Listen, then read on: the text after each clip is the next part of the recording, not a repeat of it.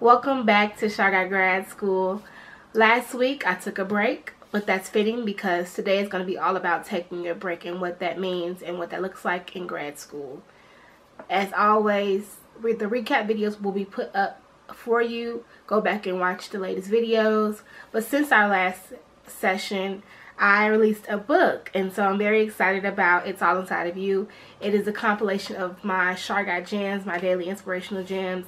It is volume 1, so there's going to be more coming soon. So please go get the first volume, support me, and I really appreciate everything that you all have been feeding into me, sending me love and support.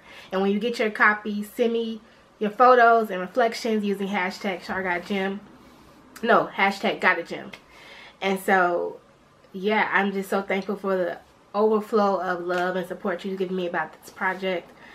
Also, since the last time, I'm a month away from my brunch, so I'm very excited about that. I'm getting new sponsors and vendors every day, so I'm very eager to get January 1st on the road because I'm so anxious and I'm so excited about what this event will mean for women, what this will mean for me, as this is a dream come true, and I'm just so excited. So if you haven't RSVP'd, you have until December 15th to do that, because I'm very excited for the Tribe Tribute Brunch and my book release. So please go and support those and continue to support the videos that I put out on socials, because I'm doing this for you. As always, everything I do, I want to be a support to you, and I want to be an example. So please follow me on Instagram, follow my YouTube channel in order to see the Char'Nese Grad School series.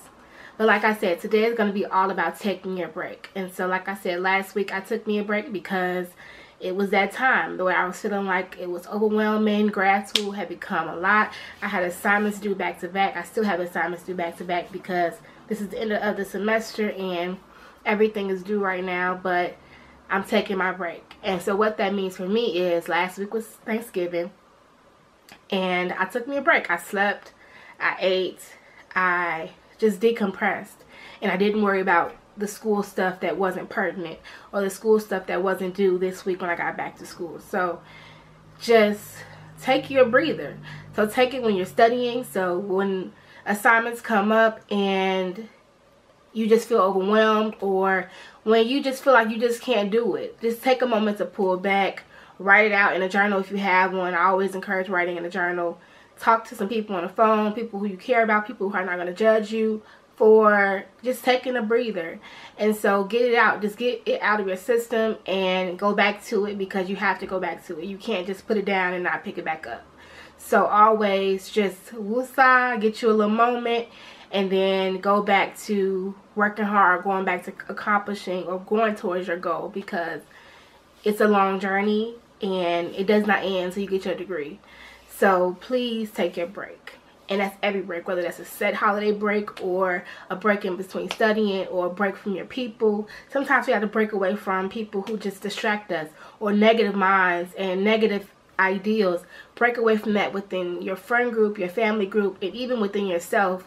You have to disassociate yourself from all those negative thoughts and focus on the positives, because you are in grad school. You're making steps to get to grad school, or just in life in general. You're doing what you're supposed to be doing, and any negative thought goes against that. So please just get rid of it.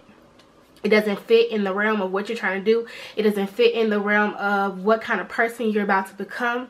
So just disassociate yourself from that type of energy, that type of vibes, and don't let it fester into what you are doing and what you're about to accomplish. Take a break from just life. I know sometimes it's a lot going on, and we just need to stay in our little bubble sometimes, stay in the house, read a book, watch TV, escape from whatever is going on, because it's a lot. And so take your break in that sense too. So use your time wisely, but pull away when you have to. And sometimes that might just be saying no when people want to go out, or deciding not to do something that you've normally done because it's taxing on your body, it's taxing on your mind. Just say no and try again next week. So taking your break is very important. as I conclude my last couple of weeks in the first semester of grad school, I'm finding it very important to take my breaks and to really just put myself first in this sense, because like I said, it is a lot, and I need them. And so you're going to need those breaks too when it comes down to breaking away from negative thoughts, negative people, and blocking up your time so that you can breathe and have moments to yourself. Go do things for yourself. Go work out. Go spend time with your people.